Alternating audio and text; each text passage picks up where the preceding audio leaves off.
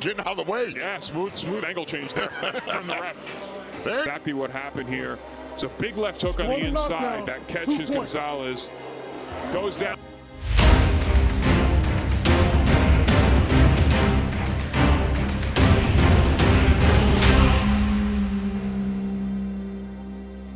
Yung mga idol, breaking sa kakatapos na laban ng ating pambato kontra sa pambato ng Amerika. Ang laban na ito ni Sultan kontra kay Gonzalez ay magsisilbing pantanggal kalawang sa Super Bantamweight Division kung saan nakuha nito ang timbang na 121.2 pounds. Ayon nga kay Jobin Jimenez ay tila magi-stay si Sultan sa nasabing dibisyon. Muli nitong bubuhayin ang natulog na karera ng Pinoy na halos isang taon na hindi na nga ito napalaban sa ibabaw ng lona. Kailangan nga lang maipanalo ni Sultan na kumbaga ito ang kanyang comeback fight na muling buhayin ang kanyang karera sa mundo ng boxing. Bagamat tagilid si Sultan sa batang boksingero kung saan 5 taon ang tanda ng Pinoy sa pambatong ng Amerika, ay idagdag pa natin na hindi nga ito nabakante sa kanyang pro career.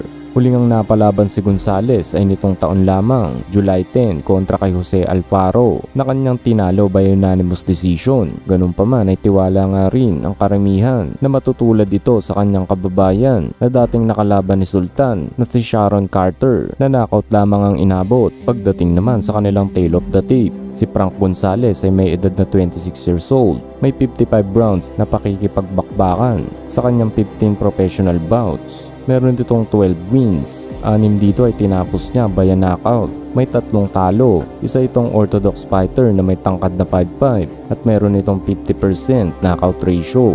Habang si Jonas Sultan naman ay may edad na ngayon na 31 years old. Meron na itong 171 rounds sa 24 bouts sa kanyang pro career. Meron itong 18 wins, 11 dito ay tinapos niya by a knockout. May 6 na talo, isang orthodox fighter na may tangkad na 5'4" at meron itong 61% knockout ratio. Ang laban ng binansagang Sean Porter ng Pinas ay magsisilbing pantanggal kalawang matapos mabakante ng mahigit 1 taon sa pro boxing. Kaya't panoorin natin ang highlights ng kanilang bakbakan. He also said if Manny's serious about the Olympics, Jonas says, yeah, he can still do it. Jonas probably voted for president as well. Yeah, I'm sure he probably did. Probably did. Big overhand right from Jonas.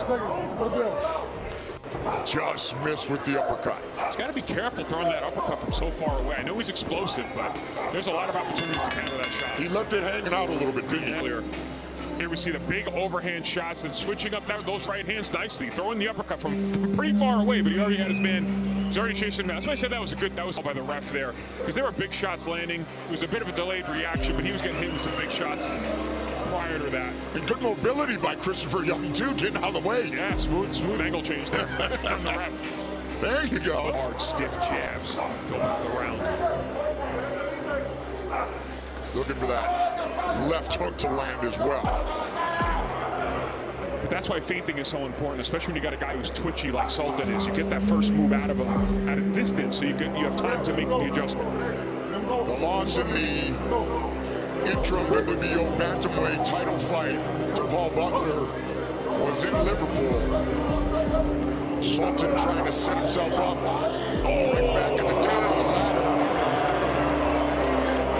Big punches. Christopher Young's going to have a conversation. Exactly what happened here.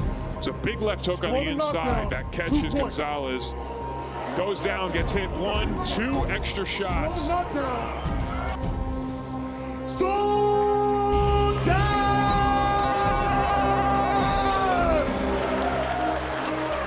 Unanimous decision victory for Jonas Sultan. His Pro Box TV debut.